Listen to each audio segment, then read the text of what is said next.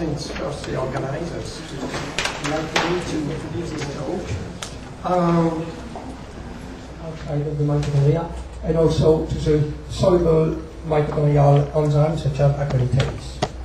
When frataxin is lacking, this pathway doesn't work correctly because iron is not presented correctly to this machinery.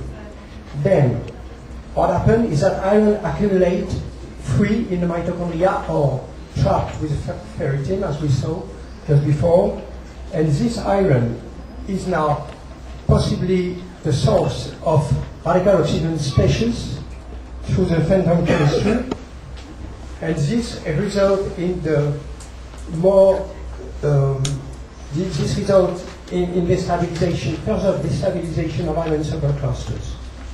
And from this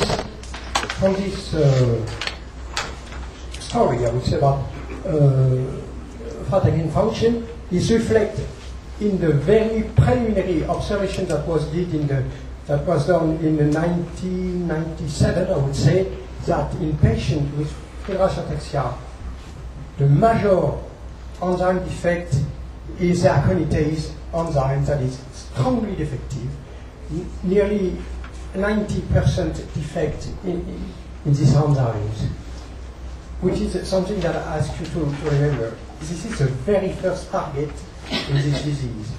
And when you treat the patient, by the way, with idebenone, you see that you recover part of these enzymes, while it is not written here, you recover all the other enzyme activity, showing that probably there is the two pathways I described that result in aconitase deficiency is first the impaired synthesis of the iron sulfur cluster for aconitase, and also the destabilization of the iron sulfur cluster through the free radical pathway, and this explains why idebenone restores the activity of the enzyme.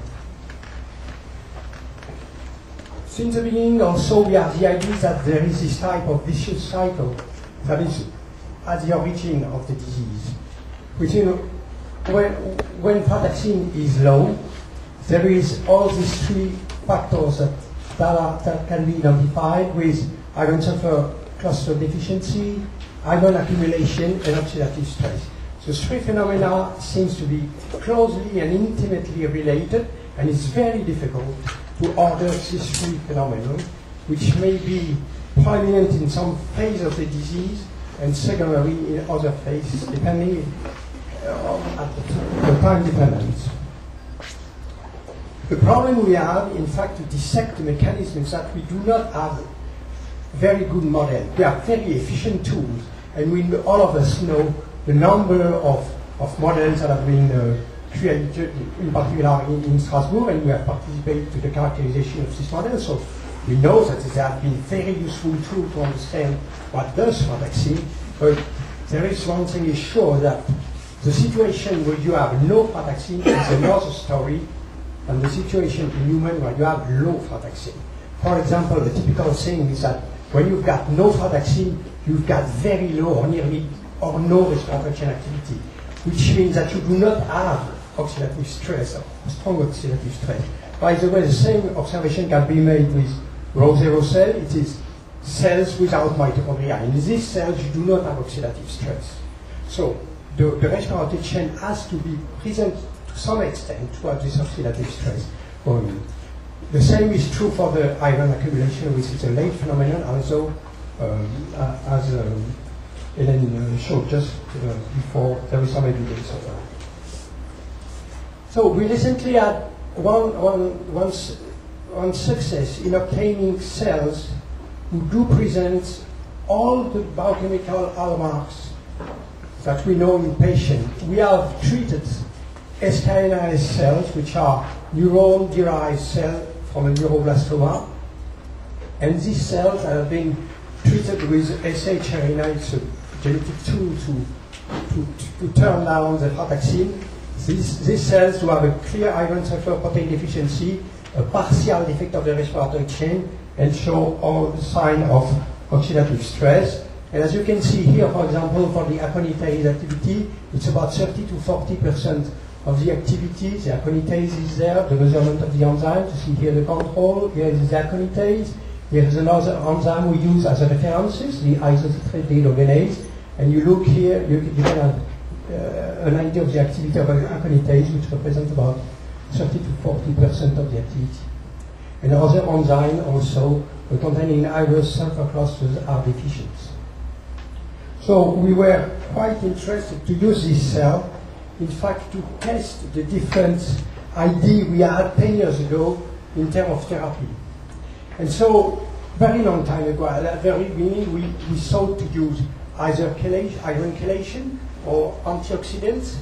And all of you know that there is this new generation of iron chelators that targets iron in the mitochondria. At the start, there have been ideas coming from Australia, mostly, that iron chelators should be used in Friedreich Ataxia, but this has been turned off for a while. But the things came back when this new iron chelator have been discovered. But it came to my mind that if you are able to efficiently bind iron in the mitochondria and take it out of the mitochondria, you will clearly protect mitochondrial targets from iron negative effects. But at the same time, if you decrease iron or empty the mitochondria from iron, you will have a second phenomenon, hardly escapable, which is you will impair the synthesis of the iron sulfur cluster and of the double helix. So we test for that, and we use several types of cells. Here it's cultured skin fibroblasts from control, and we use deferriprone. Concentration was 150 micromolar, and as you see, in one day you lose about half of the activity of the aconitase, and in 7 days it's 25% residual activity. The same is true in control or in Friedreich Ataxia fibroblasts. You remember that Friedreich fibroblasts do not differ from control in terms of phenotypes. Well, they've got some difference, but in terms of iron sulfur cluster protein activity, it's the same. But what is clear is that if you treat this cell with the deferriprone, you lose the activity of the aconitase. And if you look at this, what the deferriprone does to the cell, if you grow the cell in the absence of deferriprone, you see the proliferation. In 7 days, the box is full of cells. They are adjacent. If you got deferriprone in the system, the cell do not grow at all. The same is true for patient cells, which grow more or less rapidly, but the growth is totally arrested with deferriprone, and the same is true for the second patient. So that was in fibroblasts.